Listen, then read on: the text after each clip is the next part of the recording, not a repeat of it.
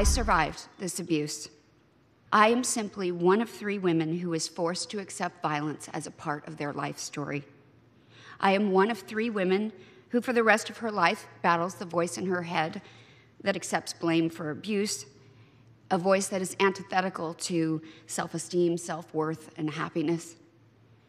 This is a statistic that has to change.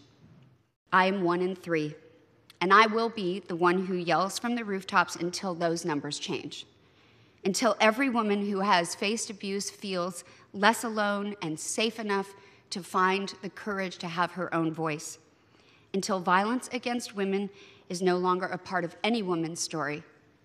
Silence will not be a part of mine. Thank you.